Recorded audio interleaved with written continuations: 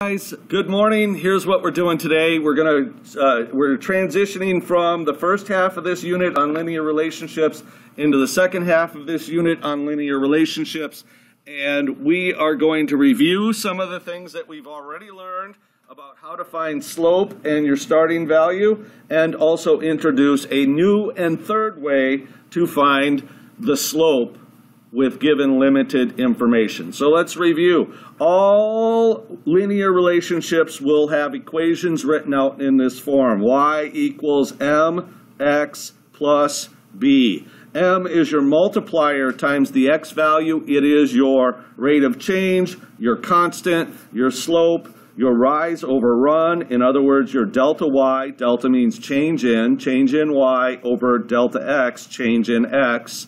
It is also referred to as your unit rate and your coefficient.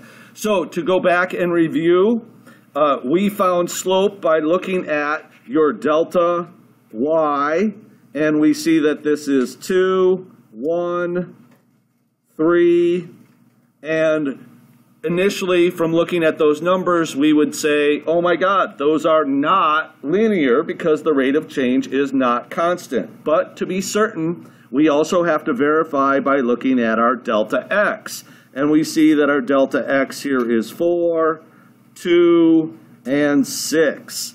Again, different rates of change each time. But in order to be certain, we have to look at your delta y over delta x. And what we find is we have 2 over 4, 1 over 2, 3 over 6, and all of those reduce to one fraction called 1/2. Those are equivalent fractions, which means that, in fact, our rate of change is constant and the same each time.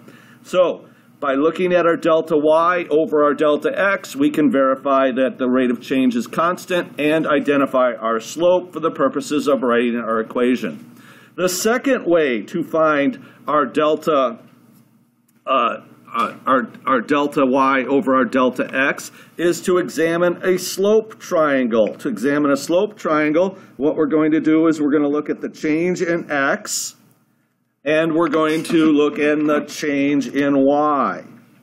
And this slope triangle, the flat part of the stair is called the run, and the vertical part of the stair is called the rise.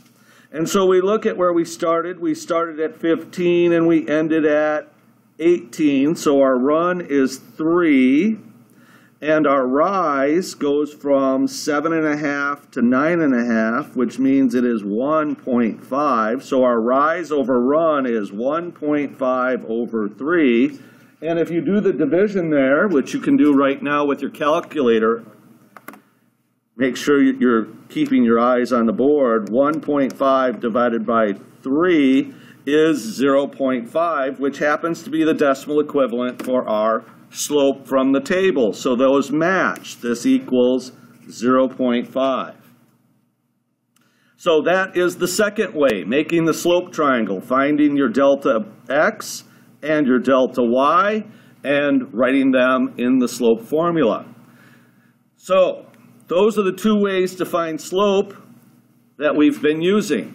To find the starting value in a table, you work your way backwards. You follow the pattern, and you work your way back to 0, and you find that when x is 0, y is 0. In the graph, you find where the line crosses the y-axis, right here. And in this case, we would need to extend our line so that the line goes through, so that we get through, intercept the y-axis, and we find that it does in fact go through 0. So if we were going to write this equation based on what we know right now, it would be y equals 0.5x plus a starting value of 0. You got your 0.5 here from the rise over run in the slope triangle. You got your 0.5 here by examining your delta y over your delta x. And now it's time to introduce a third way to find slope. And this is what you're going to be working with today.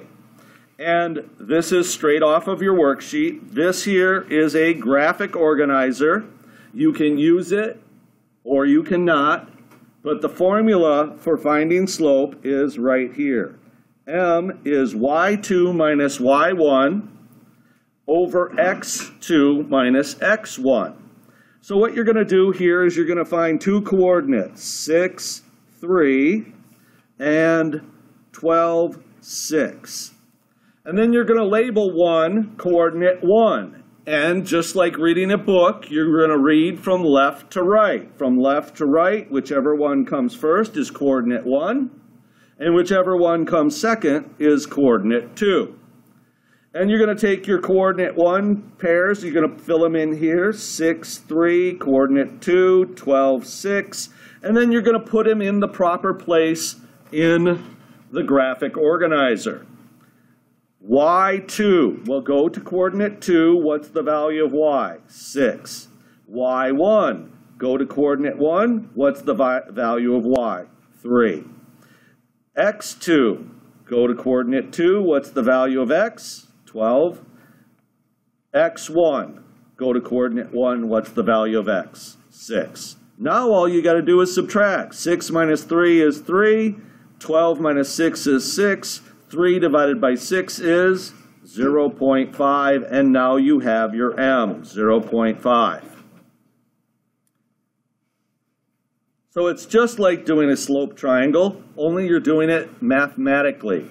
Instead of drawing out the slope triangle like so and finding that your x changed from 6 to 12, 6, and from 3 to 6, 3, and writing your run is overrun as 3 over 6, you're just doing the math. You're saving yourself the time. You don't have to draw it.